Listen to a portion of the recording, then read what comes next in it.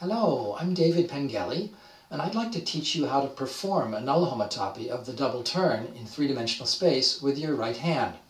Now we call this hand waving because what's really important is the orientations of your hand during the null homotopy, not what your arm is doing in controlling the hand.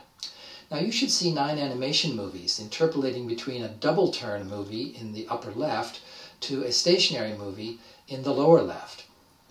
These 9 movies curl around the right side of your screen and provide snapshots of the null homotopy of the double turn. They should seem like snapshots of something continuous to you because each movie should seem like a slight variation, a sloppy version of the movie before it or after it, and your brain should be able to interpolate between them to believe that these are snapshots of a continuous family of movies interpolating between the double turn and the stationary movie. Now let's discuss the stick figure that you see, which is supposed to represent your right hand.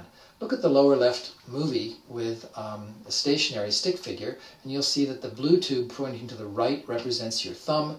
The red tube pointing away from you represents your fingers. There's some flesh connecting the fingers with the thumb, and then there's a vertical orange candle with a flame on top that represents a candle standing upright in the palm of your hand. Now, we can perform each of these movies, and let's begin with the double turn movie in the upper left. I'm going to perform it in synchrony with the animation. Here we go. So I'm keeping my palm upright the entire time. I've turned it around once, and now I'm going around the second time. Movie ending.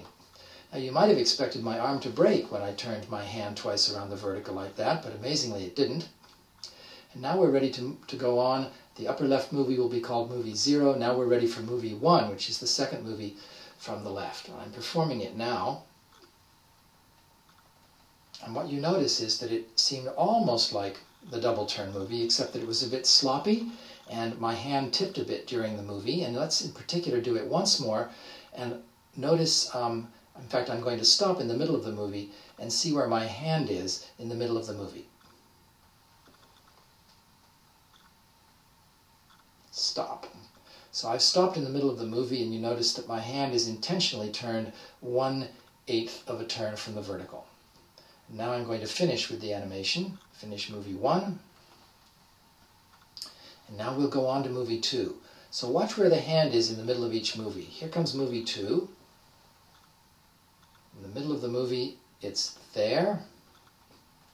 We'll come back and look at these movies again a little later.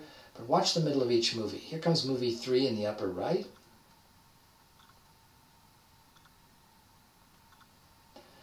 And now comes movie 4, which is fascinating because it seems neither like the double turn movie nor the stationary movie. Notice where the hand is in the middle of the movie, right there. Now in movie 5, the lower right. Middle of the movie is there. Here comes movie 6. The movies get a little more difficult to perform because less is happening and they're much slower. Here's movie 6. And now in movie 7, the hand barely wobbles.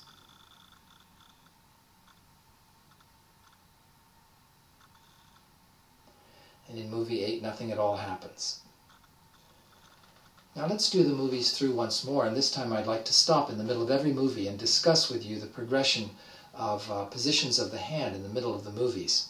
Here goes the double turn, and of course in the middle of the double turn, the hand is in the original default position. It's just my arm that's all twisted. Now I'm going to finish the double turn, and now we'll move to movie 1. Movie 1 is the sloppy version of the double turn in which my hand is allowed to tip a bit during the movie. And in the middle of the movie, my hand, you see, is 1/8 of a turn from the vertical. Now I'm going to finish in synchrony with the animation. Now we'll move to movie 2 and see how much the hand is tipped in the middle of this movie. So here comes movie 2. I'm stopping, and you can see my hand is now tipped sideways. It's 1/4 of a turn. Now I'll finish with the movie, and we'll move on to movie 3. Now let's stop again in the middle of movie 3.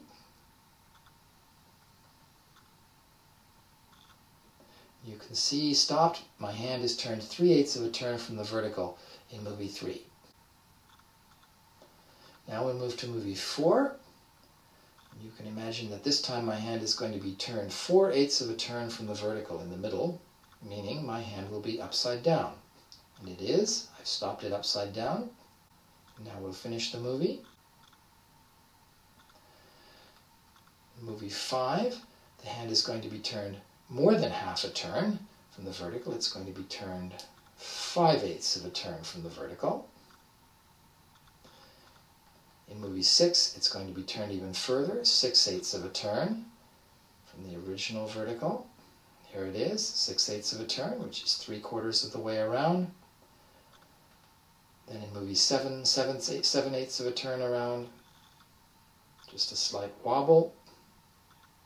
And in movie 8, everything is stationary. So what you see is that if we watch what the hand does in the middle of the movies, it looks like this. In the middle of the first movie, the hand is in the default position, but my arm is all twisted up. Now in the middle of movie 1, the hand is turned 1/8 of a turn. In the middle of movie 2, it's 2/8, then 3/8, then 4/8 of a turn. In the middle of movie 4, then 5/8, 6/8, 7/8, and 8/8 of a turn in the stationary movie. So if I were to make a new little movie of my hand progressing through the null homotopy in the middle of every movie, it would start like this, and my hand will make one full turn around my fingers during the null homotopy through the middles of all the movies. Now there's a theorem in our paper called the every which way theorem, which applies to all null homotopies, and it says that under any null homotopy of the double turn, every direction in space must go to every other direction in space at least once. So for instance, in this null homotopy, we could ask about the candle in the default position pointing straight up, and we could ask, when does it point straight down during the null homotopy? And we've seen when it points straight down. It points straight down at the very middle moment in the middle movie of the null homotopy. And in fact, that's the only time that happens in this null homotopy. This null homotopy is very efficient, and we have results to claim that in fact most directions point in most other directions only once during this null homotopy. There's one other feature of the null homotopy that I'd like to ask you to look at. In looking in our paper, you'll see we discuss what we call hinge or clamshell behavior. And if you look at the thumb in this null homotopy, the blue tube, you'll see a lot of very interesting hinge and clamshell behavior if you watch closely what the thumb is doing.